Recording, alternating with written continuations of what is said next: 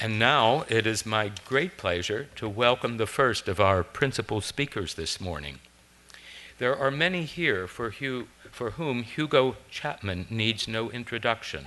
However, there are others who are new to the study of Old Master drawings and who will benefit in knowing that Hugo Chapman is one of the significant and leading figures in the field. And I want to bring up his images, the first of his images. So for a moment I will interrupt. There we go. All right.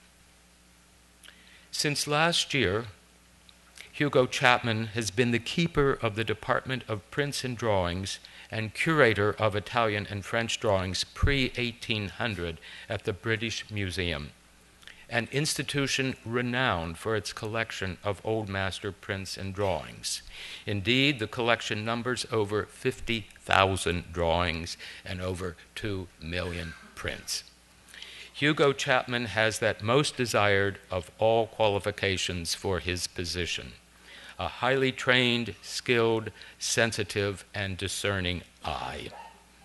To that, he adds his superior education in art history, which began at Westfield College, London University, and continued at the Auction House of Christie's in London in the Old Master Drawings Department, a position he held for 10 years before joining in 1995 the curatorial staff of the British Museum in the Department of Prints and Drawings.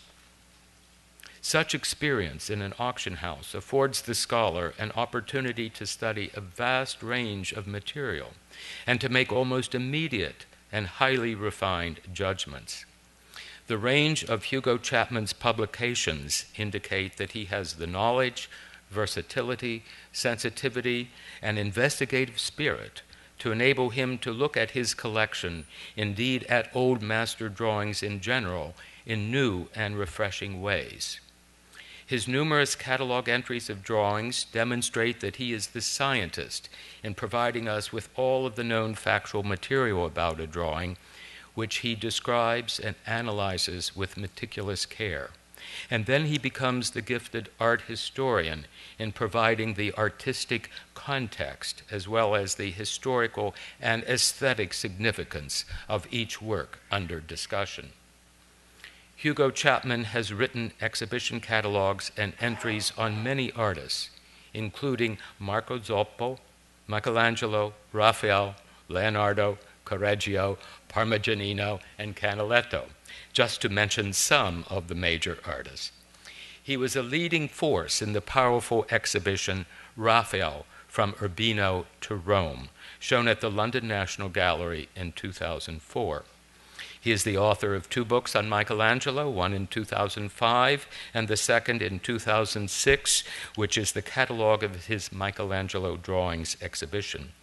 He co-curated an exhibition devoted to 15th century Italian drawing from the British Museum and the Uffizi, shown in 2010 in London and the following year in Florence. Hugo Chapman's introductory essay in the catalog of this latter exhibition is the model for the most exquisite and scholarly writing. Filled with insights, it should be required reading for anyone truly concerned with Old Master drawings. Just as the muse of creativity inspires an artist, we hope, so too that muse sometimes sits at the keyboard with the modern-day scholar. Hugo Chapman is one of those fortunate few. For the Raphael exhibition catalog, he wrote, and I quote, "The studies for the painting of the entombment also charge how Raphael sought inspiration from a wide variety of sources: the antique, Alberti, Mantegna prints, and the work of Michelangelo, Signorelli, Perugino, and Leonardo, and how he explored, refined, and assimilated these disparate influences to achieve a composition that is entirely his own." Those words, explore, refine, and assimilate, could also be used to describe the work of Hugo Chapman. This morning he will talk with us about William Young Ottley, 1771 to 1836, and his significance to English collecting. Please join me in welcoming Hugo Chapman.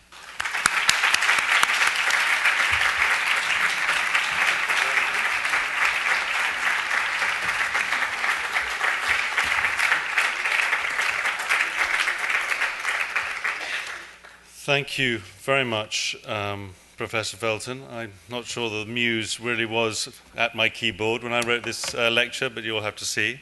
I would just like to say what an honor it is to be here at Smith, to be invited to talk.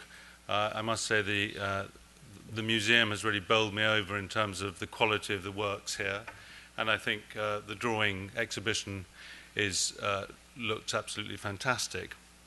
And I'd just like to add my words of thanks to the collector, who seems to embody so many of the great qualities of Smith in her intellectual curiosity, her passion for the subject, and her generosity and warmth to all those of us who love Old Master drawings, as witnessed by the fact that she's allowed her drawings to go off here to be seen by the wider community and not in her wonderful New York apartment. But now, turning to the subject, William Young Ottley, seen here as a young man. While the name of William Young Ottley as a writer, collector, and amateur draftsman is not unknown in Old Master drawing circles, it would be fair to say that he would probably not feature among the likes of Sir Peter Lely, the second Duke of Devonshire, Jonathan Richardson, Sir Joshua Reynolds, or Thomas Lawrence, in a typical listing of the most significant British Old Master drawings collectors.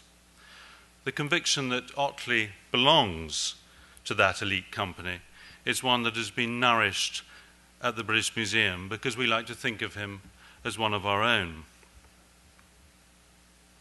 And this is him as an older man.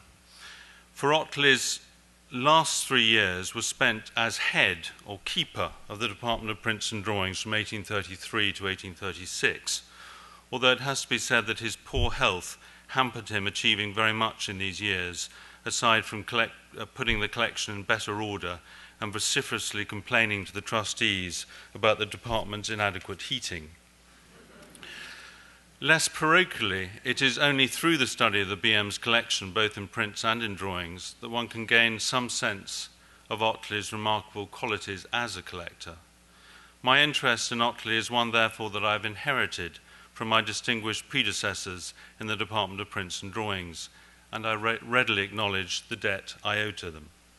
A former keeper, John Gear, wrote the fundamental article on Ottley as a collector of drawings in the British Museum Quarterly in 1953, one which this lecture is largely based, and Nicholas Turner, here this morning, wrote the excellent entry on him in the Dictionary of National Biography. The reason that Ottley has slipped into the background stems from the simple fact that only a small percentage of the drawings from his collection are stamped with his collector's mark. From the nearly 350 drawings listed in the BM database as coming from his collection, only 22 of them bear any of the 4 marks associated with him. 11 with his stamped initials, number 2663, in Lux, Les Marques de Collection. And here we have a drawing that Ottley thought was by Titian,